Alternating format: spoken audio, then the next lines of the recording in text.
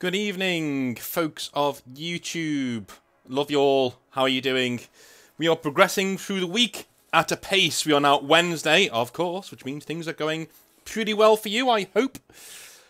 So, first of all, before we get into the current hobby nightmares and good stories as well, we need to go on have a little love with Composite Games, who are in the description down below. You get 5% off by using the promo code Northern Exile down below to get your extra hobby bits to go in towards the summer tournaments and things like that.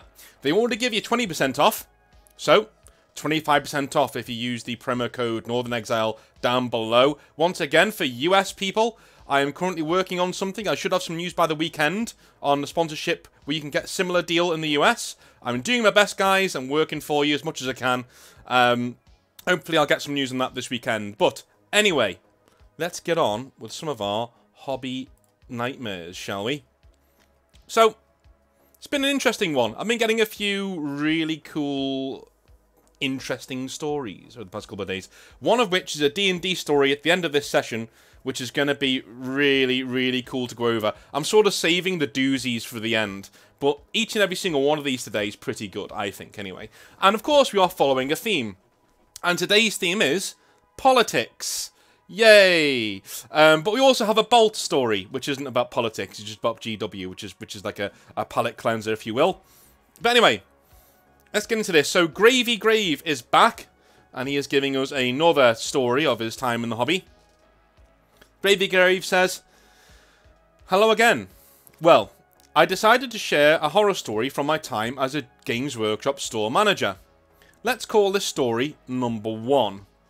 I was over the moon getting the job after a redundancy and unemployment, but in the end, I wish I'd never worked for the company. I got to visit the shop, of course, I've shopped there prior to being a manager, and they gave me the job, and I decided after they gave me the job, and I decided to go and introduce myself, although I actually started to work there officially a week later. Just a break from the story, I did that as well. When I became store manager, I walked into my new store, and essentially introduced myself and made sure that I knew what people wanted from what was going on. Anyway.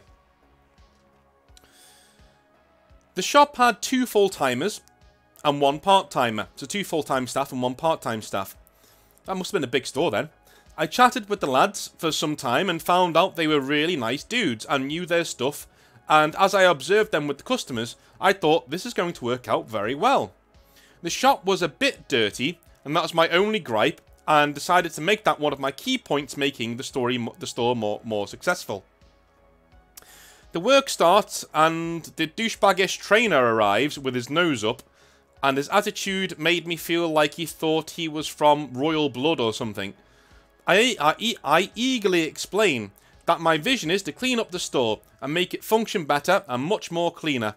He kind of knocks it off like, okay, yeah, and immediately tells me that my first job is to fire one of the 2 employees. I was flabbergasted. I told him that I need a week to evaluate their work, at least. In the end, they were both equally good workers, and I had a tough decision ahead. A young guy in his 20s, or a lad my age, way older, with a pregnant wife. If you're even a tad righteous person, you know the decision I made. Yeah, I know, man. Yeah. I'm guessing you sacked the guy who's in his 20s. Unfortunately. Not saying it's a thing you should do, but it is what it is. He says, I kept the older bloke, and the younger one still got some part-time work, and he definitely understood my decision. As I said, these guys were awesome, but little did I know, with this decision, I'd started to dig my own grave. The trainer had an issue with the older chap, and in his eyes, I was now at odds with him too. I didn't realise that until later, but that's another story. Fuck me, man. Yeah, you need to give me part 2 of this. You definitely need to give me part 2 of this. This sounds... I'm kind of glad I didn't have to sack anybody, because I was a one-man store. I didn't have to do anything like that. I will say that the manager I had when I was working as a staff member, he was gleeful in the fact that he got to extend my probation and things like that when he didn't think I was doing good enough. He did it to my co-worker as well. Even though we were hitting all of our KPIs and we were generally nice guys and the store people liked us and we were making money, he just wasn't very happy with the way that we were working. So, you know, We both passed our probation, by the way. And he was good enough to say, you guys have made real improvements after a few weeks. I was like, okay, we haven't really changed anything, but there we go. So I think sometimes guys expect you to find some sort of perverse glee in sacking people, which is not something that normal people do. You know what I mean? Normal people don't find that they're having a really good time when they sack somebody. It just seems to get these people's jimmies off, you know what I mean? They seem to really get off on the fact that they can play with people's lives, which, you know, isn't great. But hey, your trainer sounds a lot like mine. But mine came in under the radar. So my trainer was a really nice guy when I first met him. And he even called me when I had a bit of time off before I started my manager job. So what I wanted to do is I needed to fix my PC at the time because it was broken. So I came home to Liverpool when I'd finished my time as a staff member and was waiting to start my manager's job, basically. And I got my PC fixed and then brought it back to where I was going to work with me, you know. And whilst I was away for that week, I had a call from him several times, you know, just saying, hey man, can't wait to work with you. We need to go for a few pints. It's just how I work. And I was like, oh, brilliant. I love drinking. And he was like, yeah, me too. So we'll definitely go for a few pints and all that. But as you can tell from the other stories, he completely went off the rails later on and wasn't very nice with me or my customers.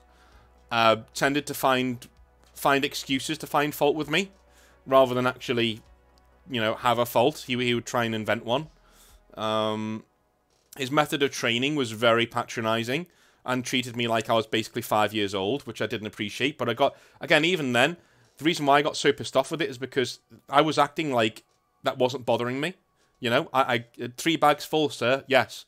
Turned up early, made sure he knew, you know, made sure I threw myself into all of his training, and, you know, nothing was ever good enough for them.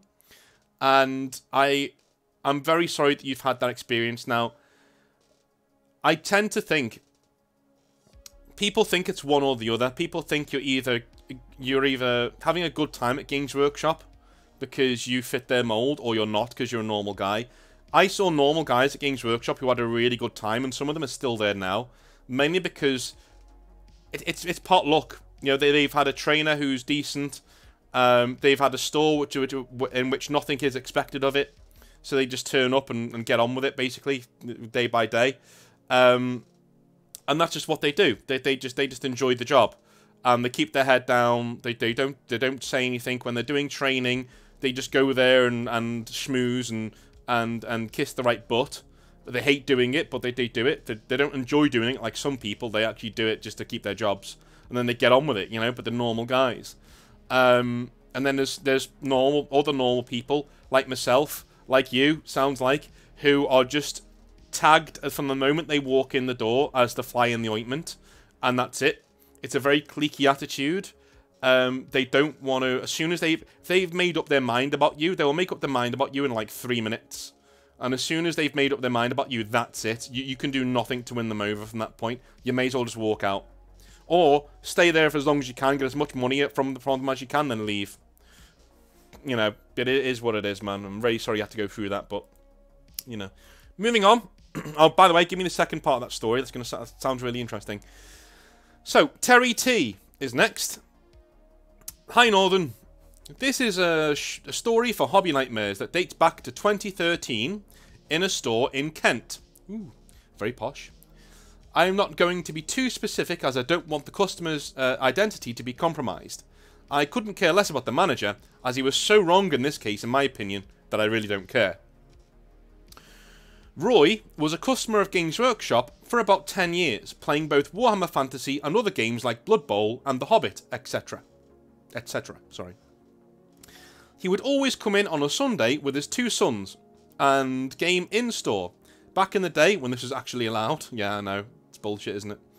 He was a good customer and would always make a purchase for his army or for that of his sons, one of his sons. He would attend all tournaments, painting competitions, games days, and he even drove a minibus of customers to Warhammer World for a day out. Wow, sounds like a right legend, this guy. He would even help staff by supporting intro games, etc. Not strictly allowed, but such was the relationship Roy had. Wow. This guy sounds like an absolute diamond, mate. You could build a... It's kind of like having a football team when you say you can build a team around this guy. Yeah, you could build a store around a customer like this. You could really build an entire store around him and just like, have him be the linchpin there. Anyway, he was, by all intents and purposes, a model customer for Games Workshop. This soured, though, when it emerged he was standing to be elected to the local council. Sounds like the kind of guy who would be, yeah. He never mentioned this in the store. He never talked about any politics in the store. The way it came out was when another customer, Damien, brought in an excerpt from a local paper covering the local voting and candidates who were standing. On the paper was Roy's name and his party affiliation. UKIP. Okay, so for those of you who don't know, UKIP was generally a party for people who weren't satisfied with the Conservative Party. It was a centre-right party, essentially for the old-timers, but it had a reputation for being for the the Little England mentality, because it stands for United Kingdom Independence Party. They wanted the UK to be on their own, to have and most of their policies were more conservative, and they were mainly formed out of older people, to say the least. Don't get me wrong, there were people who were younger. I think Count Dankula was actually with UKIP for a while before he went independent. But anyway, so yeah, there were younger people in there who thought that UKIP had the best interest of the UK at heart.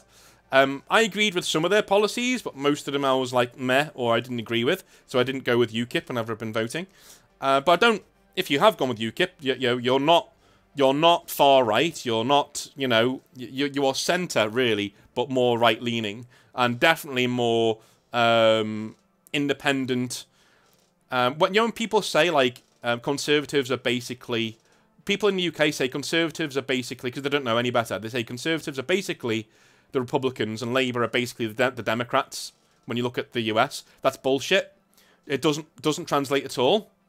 There are parts of the Republicans that are like the Conservatives, and there are parts of the Republicans that are like Labour. There are parts of the Democrats that are like Conservative, and there are parts of the Democrats that are like Labour. There is no... It is a completely different country over there, and I wish people would stop spouting such bullshit when they go on about it. But UKIP is probably the closest you're going to get to having some Republican messages in there of independent, small government, things like that, But it was also infiltrated by quite a lot of people who wanted to give quite large tax breaks to large corporations and shit like that. So it was just like every political party, it had its nuances. It had its good and bad parts, Yeah, so there you go. But it doesn't mean you're far right if you go with UKIP, and that's a load of bullshit. But anyway, Damien, the guy who brought in the piece of paper with Roy's name on it, was one of the extreme hard left viewpoint, and protested to the store manager that it was inappropriate for Roy to be coming in the store when he was standing for a, quote, fucking racist party. Oh, fuck's sake, here we go. Bear in mind, Roy never even mentioned his politics in the store, yet Damien would always be spouting off his views and critically judging other customers who didn't agree with him. He hardly bought anything and had not contributed to the store like Roy. The next weekend, Roy came into the store for his usual Sunday afternoon downtime with his sons, only to find the manager asking him to leave. He had caved into Damien and simply said to Roy, "Your politics are upsetting the other customers. Please leave." Oh, my blood's fucking boiling here. I'm just...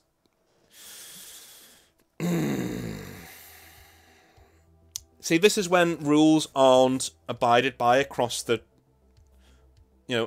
way. And I cannot stand hypocrisy, because it only ever tends to flow in one direction. Unfortunately, as somebody like myself, who I'm not even a centre-right, or I'm a centrist, I've always said that. I take the best... I steal all of your ideas, so go fuck yourself, If the left have a good idea, I'm stealing it. If the right have a good idea, I'm stealing it. Go fuck off, right? That's where I am. And if I ever run for anything, and I never will, but if I ever did, those would be my politics. Just so you know.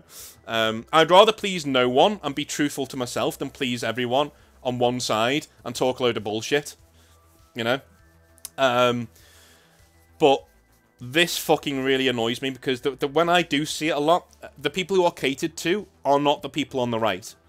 The people on the right, for the most part, if they have a problem with somebody else's politics, somebody says, okay, boomer, get the fuck on with it, no one cares. Right? And that's it.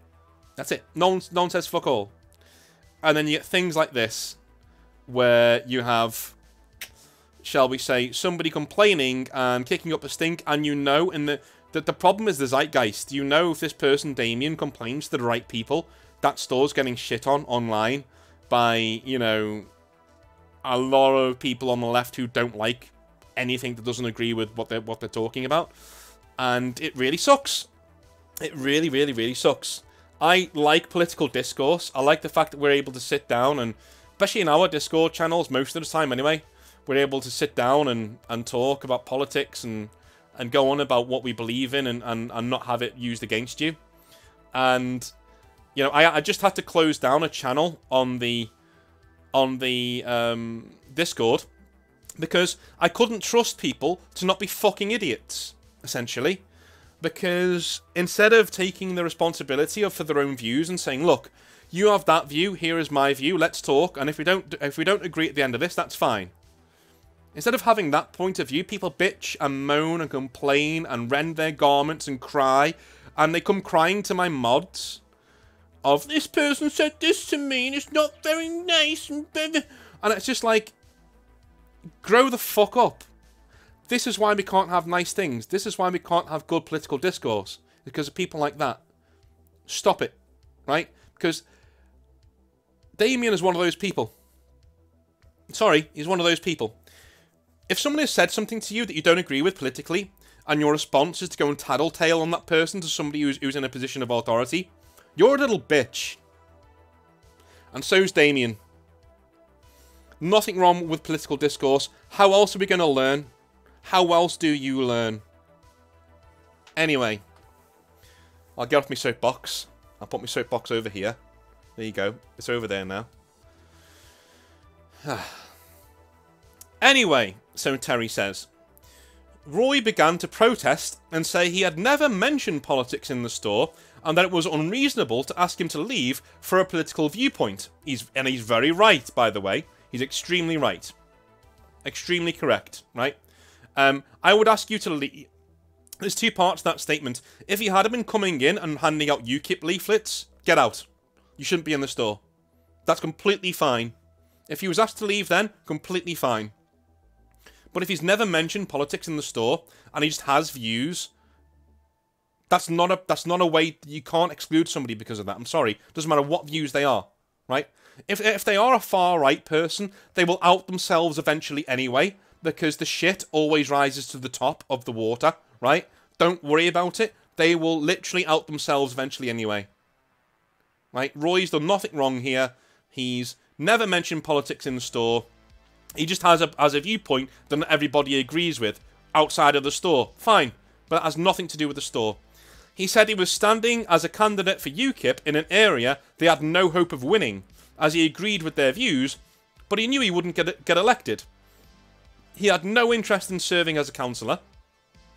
At this point, the manager very unprofessionally stated in front of all of the customers, Roy, your politics belong in the dark ages, and I don't want you in my store until the election is over. Wow, you have upset customers. Only one had a problem, by the way. That's in brackets. And I dread to think what will come of you after standing for that shit show. Wow. At this, with tears in his eyes, Roy proclaimed, I'm not coming back again, don't bloody worry. And I was pleased to say that several other customers also walked out at this time and the store began to deteriorate following a mini boycott. The manager himself left the company some weeks later and Roy returned to much fanfare when new leadership took over the store. I will never forget what he said when he came back. He said, I agree there should be no politics in the store, but that should apply to both sides. Yes. Exactly. I'm glad that had a happy ending. You know? I know a lot of these stories sometimes have a whiff of and everybody applauded, sort of a thing. And so, don't get me wrong, there are some of these stories where I'm like, okay. But I'm reading them anyway, because I'm not going to change the way that people write in. I'm not going to doctor anything, because that's lying and it's wrong. So, I hope that's not one of these stories. But it does seem to me, at least we got a happy ending there, and that's fine by me. You know, I'm just going to take that for what it is and say, right, okay. Because I assume this manager has left for other reasons, apart from his political viewpoint, because that's not how Games Workshop operate. Games Workshop would celebrate him doing something like that. I'm telling you now. So he's not left because of what he did to Roy. That's it. I'm telling you now. He's not left because of what he did to Roy. So, anyway. Moving on. Here is a non-politic story, which I think is quite cool. We have Bolt, and Bolt is back again. He's back again, ladies and gents, to give us another story of Danish daring do. Here we go. Ghosts and Burgers, a Games Workshop retail story. Just write your memoirs, dude. Stop writing them into me, just write your memoirs. Hello again, Lord of the North and rest of the gang. This is a story from my days as a servitor designated CPH-02. As I have told before, I ran an Age of Sigmar campaign night every Thursday and loved every moment because of how it was from 5 to 10 PM, and my manager was never there, so I had the run of the store. Games night was, as you can imagine, not very female-centric, but this was about to change. One Thursday night, a woman came in, and she was gorgeous. Taller than me, and I'm not a small guy. Blonde hair, and she was cut like a L'Oreal before her beetle fetish. Alright. This woman would spend the next two Thursdays watching the games and talking to the guys and me, showing an interest in the game and the models. I ran an intro game with her in my own style, and had her painting a few models of mine. And can I just say, Bolt, if this was a dude, would you let him paint your own models? The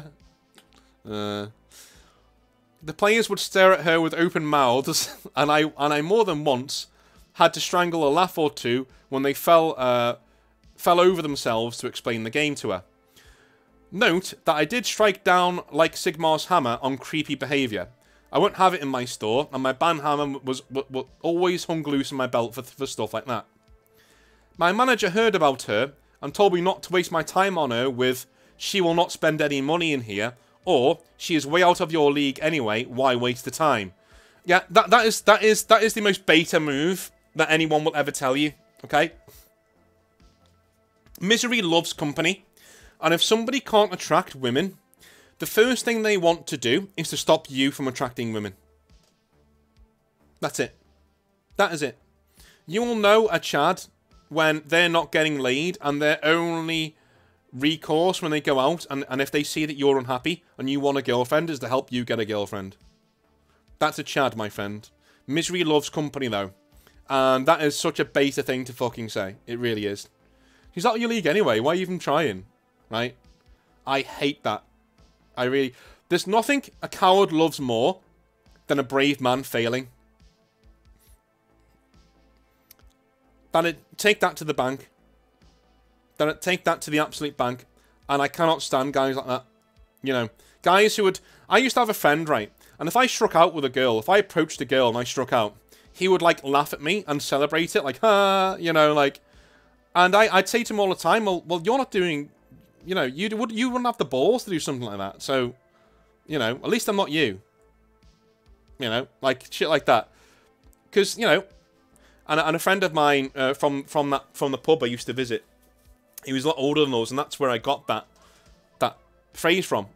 He leaned over one night and just said, "Listen, mate, you know what a coward loves most? When a brave man fails. That's what a coward loves most." And I was just like, that is exactly what I've been trying to say.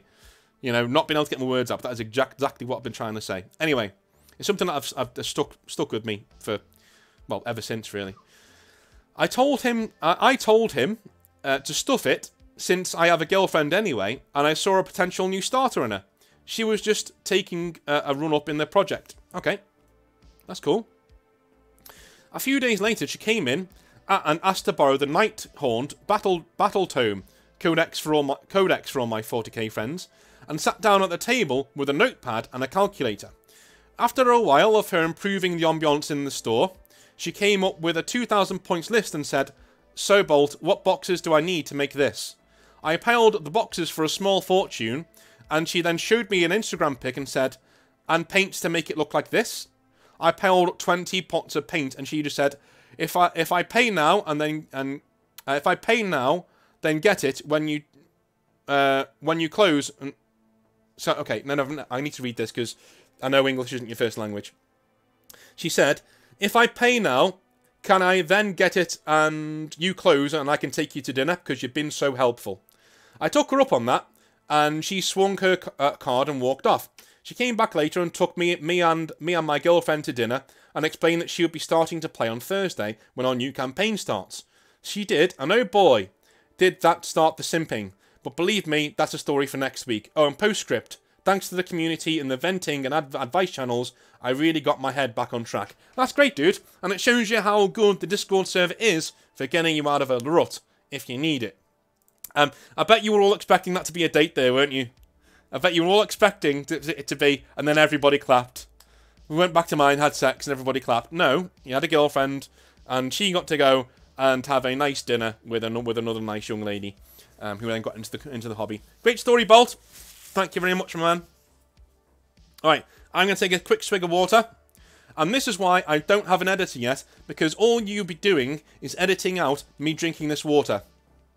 I'm not paying you 30 quid a video for that. So, there you go.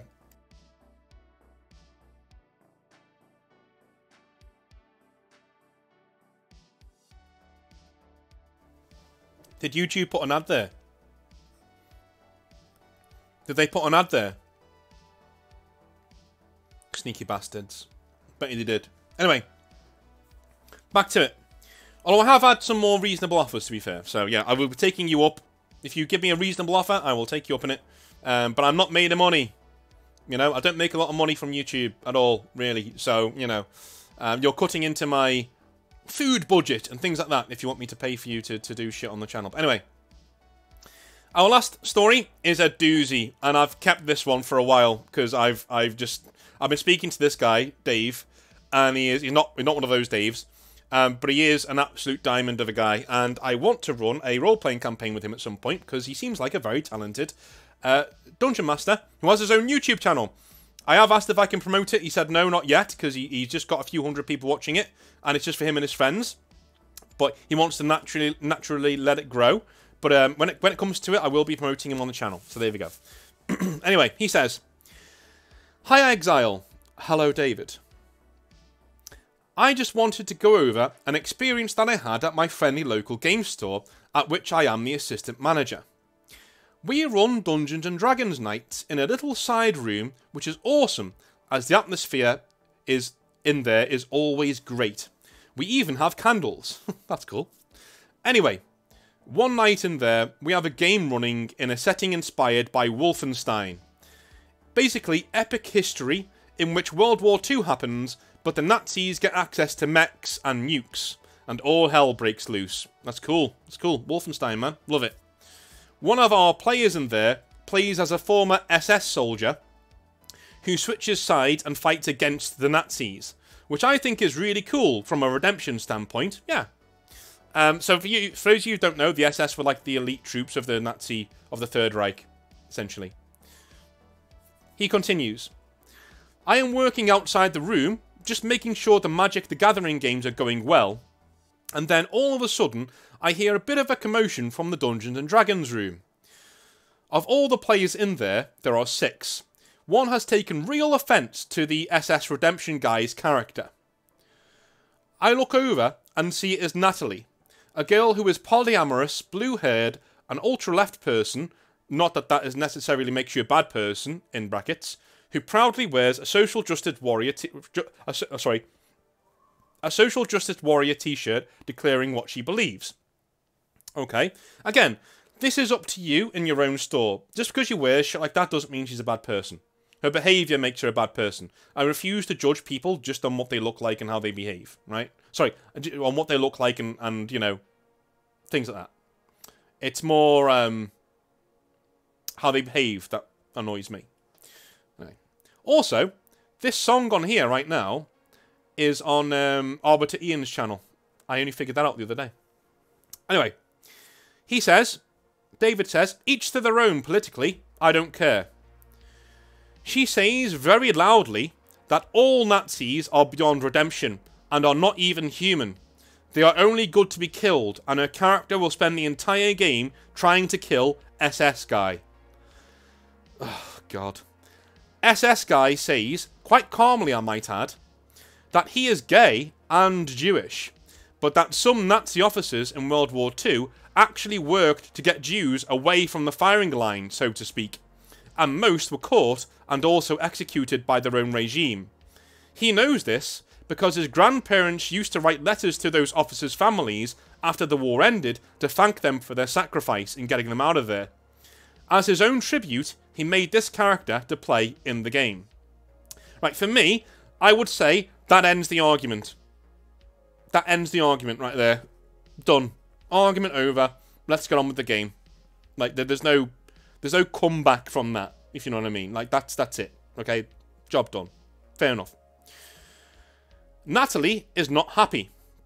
She stands her ground and says she is going to never trust his character and that she will always try to kill him. At this point, the DM steps in, the Dungeon Master, steps in and asks SS Guy if his character has let anyone know of his former allegiance. So basically, has he told anyone in the party who he used to work for? He says no, it's actually a secret. To which point, the DM tells Natalie that she cannot metagame. She does not even know if SS Guy is a former Nazi or not. Fair enough. You'd think she'd let it go, right? Yep, I would definitely think at this point that's it. She's had two full-on chances now to let it go with grace. Just let it go. You'd think she'd let it go now, right? Well, Natalie then asks what SS Guy looks like. And shock horror, he is tall, well-built, with blonde hair and blue eyes. She says it is obvious, quote-unquote, what SS Guy is, and that she does not trust anybody who looks like him. In brackets, she misses the irony of how racist what she just said is, but there we go. Okay. It gets worse, guys. It gets worse. The game begins, and Natalie spends the entire game trying to engineer ways to get SS Guy killed. From leaving him behind in ambushes 1 week, to actively throwing a grenade down a mining shaft when he is the last person to leave because she, quote-unquote, mistakes him for being a Nazi. The hilarious point of this story? In Session 3, Natalie is captured by the Third Reich's Gestapo for being an idiot in the town square of Lyon, France, trying to get people to loudly join the resistance. Who leads the attack to get her out of harm's way? That's right, SS Guy. He fights with a group of NPCs. In brackets, the party is demolishing Nazi tanks in the area with the SAS, so they need to split the party to get Natalie out, and SS Guy volunteered to go and save her. Through the stiff Nazi resistance, losing most of his people and getting injured himself. Okay. When he gets to the bunker, he gets Natalie out. But she is screaming at him that she knew he was a Nazi all along. I am thinking at this point, this is going to be a great character development moment where she realises that actually he is there to save her. Actually, yeah, this is pretty cool. Yeah. Instead, when she is untied and handed a weapon, she puts it to SS Guy's head and asks him to beg for his life like the quote-unquote Nazi pig he is. SS Guy reasons with her, tells her she is crazy and they need to get the fuck out of there right now. That is when the Dungeon Master turns up the heat. Stormtroopers are on their way and they need to leave. Natalie cocks the gun and says, "Bye, pig," and pulls the trigger. She rolls a 2 on a D20 and the gun jams. She goes for a knife on the torture table next for her, and SS Guy, finally giving up, rolls to shoot her and rolls a 19. Bang! Brains all over the wall. He takes one of the dead Nazis and puts them in a storage locker after stripping them. he puts the uniform on and says in German to the stormtroopers that the prisoner nearly got free, but he put her down, so not to worry.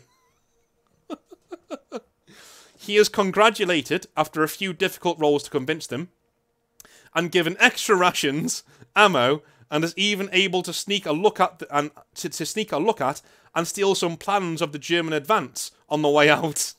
That's fucking awesome. Every time I read that, it makes me chuckle. Nazi sat for the remainder of the session fuming, and eventually said she wanted to make another character for next week who was a female version of Brad Pitt from Inglourious Basterds, that Tarantino movie about getting revenge on Nazis. This was turned down by the dungeon master, as he felt she was only doing that in bad faith to go after SS Guy again, which Natalie didn't deny. He told her to either make a character not based in metagaming or don't play. She elected to make a new character and still tried to find ways to get SS Guy killed. She never succeeded though. Ironically, her constant making things harder for him made him level up a lot quicker than everybody else. He kind of became the main leader of the group. Thanks for the channel, dude. Love, Dave. Alright, man. I'd love to know what happens to Natalie and SS Guy after this, because that just seems really funny. But hey, don't act like this when you're playing role-playing games, is all I can say. Because you act like a douche. And don't get me wrong, I have another story here, which will be done probably on Friday, which shows the opposite side of the coin. So we have somebody like who's a grim, dark, trench coat wearing neckbeard who's into collecting Nazi memorabilia, who turned out to be a bit of a douche when he's playing tabletop role-playing games. So don't you worry about that. We'll be exploring the next part of that on Friday. But yeah, don't act like this, no matter what kind of political standing you have, or theories that you have. Don't act like this. Don't be a douche. All right, that's all I've got to say to you. Anyway, that is the final story for the day. Sorry, my words going into my brain there. Final story for the day. If you want to support the channel, then head over to Composite Games and give them some love. Make sure when you're getting your models, you're getting them from Composite Games if you're in the UK, or even in the EU, I think, because you get an extra 5% discount at checkout if you use the code Northern Exile down below. Not only do you support them, but you support me as well, because a certain amount of that 5% goes towards me getting some more Astral Blades and getting some prizes for the channel. We're having a rather big Patreon and members-only competition in June, in which you may win, drumroll, £30 worth of models from Composite Games, paid for by yours truly. So, if that's something that you want to get into, then make sure that you become a member of the channel, or you support me on Patreon. That way, you will be entered into the draw. And there aren't that many people in the draw, and there are 3 prizes. So, telling you now, if you want to get some free stuff or get some time on the channel, that's the best way to do it. That is it for today, guys. I love you all long time, and please make sure you support Composite Games and you support me as much as you can, because I love doing this for you, and I can't wait to keep doing it in the near future. Anyway, love you all long time.